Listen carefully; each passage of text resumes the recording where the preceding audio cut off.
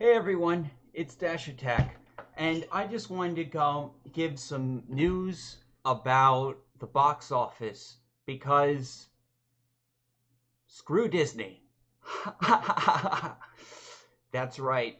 So, this Lightyear movie, I am particularly mad and against its creation, not because of a gay kiss, not because they replaced Tim Allen, but because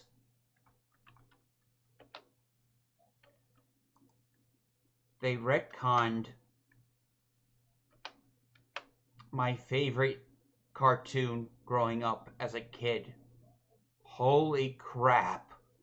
I am so mad. This is devastation. Like, screw Tim Allen, screw the have like a freaking like lesbian makeout thing for all I care. It's Disney.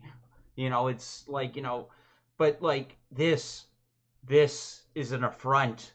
This is completely devastating. They, I found out you can't even get this cartoon. Like, they don't even have resale of the seasons. You have to find it online. At least the straight to DVD video is still there.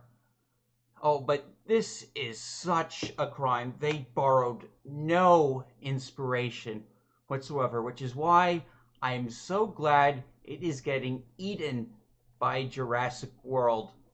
A film that was really good, also possibly had a lesbian in it, and it was just fun. It wasn't like great. It wasn't like, it wasn't better than Jurassic World 1 or Jurassic Park, but it was serviceable. It respected the legacy of the characters, and I had fun enjoying it.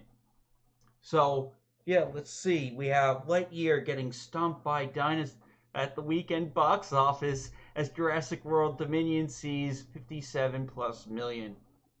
Well, this wasn't supposed to happen. Disney's Lightyear, despite a cinema score of 4, is coming in way under its 7 projections with a 51 million to 55 three-day weekend to Universal second weekend of Jurassic World Dominion with a 57 million at Jurassic World, even reaching 6 points through 4 days Juneteenth holiday weekend. What the hell happened here? Despite the lowest Rotten Tomatoes score in franchise history, certified fresh, it's clear no one is in great quantities is going to see the origin story of Buzz Lightyear.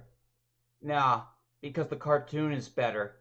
Understand that this is a Pixar movie have played in close proximity to each other on the calendar before, and they both walked away with an embarrassment of riches. While the spin-offs always open lower than the core franchise films. Take Fantastic Beasts of Harry Potter. Oh, cope. And you know what? Lightyear needs to make bank because according to this, they overpaid the actors for they had to overpay Chris Evans, instead of Tim Allen, and they had to get Taika Waititi. Oh, and their reason for not having Tim Allen is because this is the real Buzz Lightyear who inspired Buzz Lightyear. Tim Allen is Buzz Lightyear. The bull crap. Bull crap. It's complete bullcrap. Anyway, I am so happy. Look how colorful this cartoon is. I am going to the cool robots. Oh, I remember those guys. I remember the brain guy in the jar. Oh, I remember the evil version of XL. Oh, God. I'm having nostalgia. Oh, and I of course remember her. Oh, how can I forget about her and what she did to Buzz in that one episode? Oh my God, I can't believe they got away with that in kids' TV back then. They could get away so much in kids' TV. Oh man, animation was really good too. I don't care if I have to pirate it. I am going to find all the lost episodes of Buzz Lightyear of Star Command. It is going to be fantastic. Anyway, I guess that about covers it. Thank you all for watching this video. Please like and subscribe and share the video if you can, and I'll see you next time. Peace!